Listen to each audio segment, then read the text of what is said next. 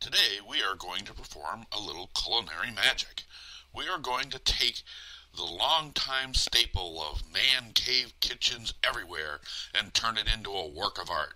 And we are going to do it all for less than $6.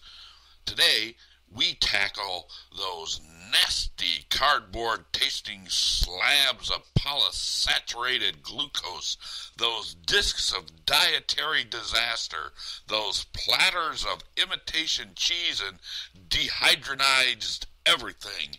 Yes, we're talking the frozen pizza. Say what? Chef ManCave? Mr. Fresh Veggie Guy? Mr. Healthy Living Dude? Mr. All Natural himself? Doing frozen pizza?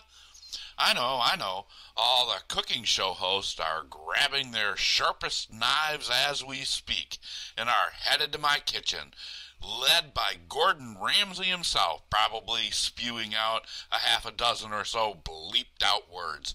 But let's face it, for every one person who is out there struggling to produce one of their healthy recipes, there are 10 people throwing a frozen pizza in the oven. So I stepped up and accepted the challenge of making frozen pizza taste good. Okay, tip number 1. Buy a cheese-only pizza. We are going to supply our own toppings. Can you smell fresh ingredients? The more items you leave up to the pizza makers, the more items their chemical engineers get to preservatize, hydrogenize, and purple dye-eyes.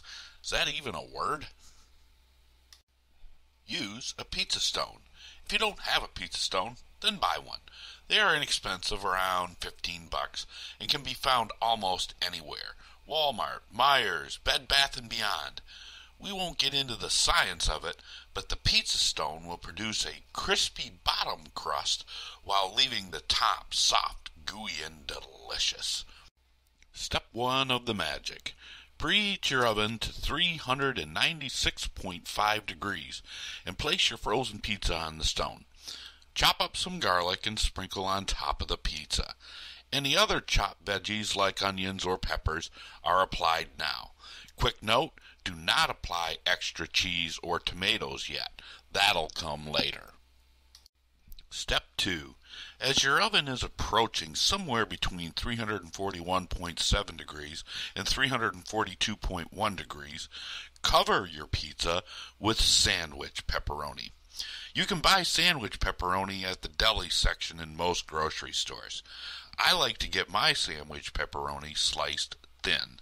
This will give your eyes the appearance that your pizza has a ton of meat on it, while at the same time reducing the amount of high sodium and high fat ingredients.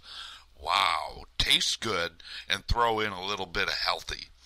Now, place the stone and the pizza in the oven. Step 3. Let the pizza cook until almost done. A good estimate would be 15 to 20 minutes. Here is the only spot you can screw up. Don't burn it. Step 4. Start by turning the oven off.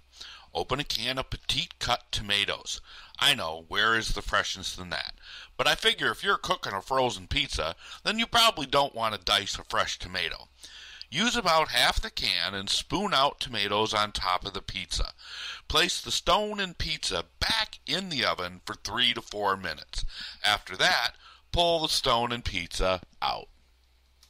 Step 5. The final bit of magic. Sprinkle Parmesan cheese on top of the pizza. If you wish to add some olives or maybe get fancy with some feta cheese or even some pineapple chunks, then feel free to experiment. So let's summarize. The pizza costs $2.50. The garlic costs 25 cents. The pepperoni cost $1.25. The tomatoes cost $1. And the Parmesan cost 75 cents. You total all that up, $5.75. So there you have it. How to transform your frozen pizza into a tasty treat. Is it cheap? Yep. Is it fast? Yep. Is it edible? Yeah. Is it healthy? Well, I can't be perfect.